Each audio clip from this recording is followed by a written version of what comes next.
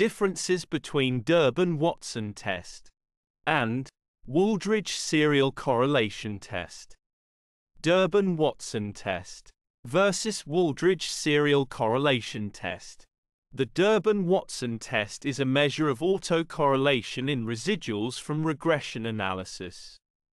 Autocorrelation is the similarity of a time series over successive time intervals, whereas Wooldridge serial correlation test is a robust test based on the ordinary least squares (OLS) residuals of the first differenced model. This test having lesser assumptions on the behavior of the heterogeneous individual effects regarding first-order serial correlation for panel data. Durbin-Watson test is also called as serial correlation in residuals, whereas Wooldridge serial correlation test is also called as Wooldridge-Drucker (WD) test.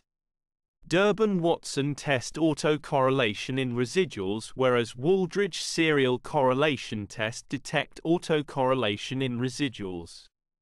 Data type used in Durbin-Watson test is time series data, whereas data type used in Wooldridge serial correlation test is time series data. Null hypothesis of Durbin-Watson test is, there is no autocorrelation. And alternative hypothesis of Durbin-Watson test is, there is autocorrelation.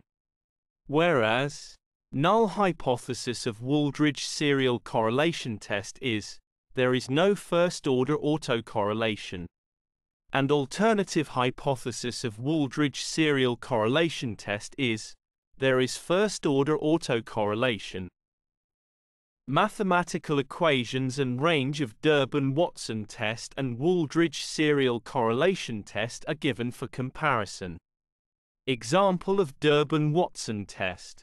dW test is equal to 2.04 is equal to 2, which suggests that there is no evidence of autocorrelation found in residuals, and results are statistically insignificant because 2.04 falls in range of du and 4 minus du.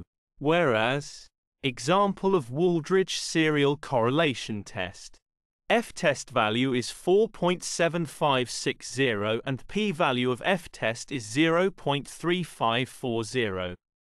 It can be inferred that there is no serial correlation among residuals, and results are statistically insignificant at 5% because p-value is greater than 5% level of significance. Kindly subscribe my YouTube channel Thesis Helper. Thanks for watching.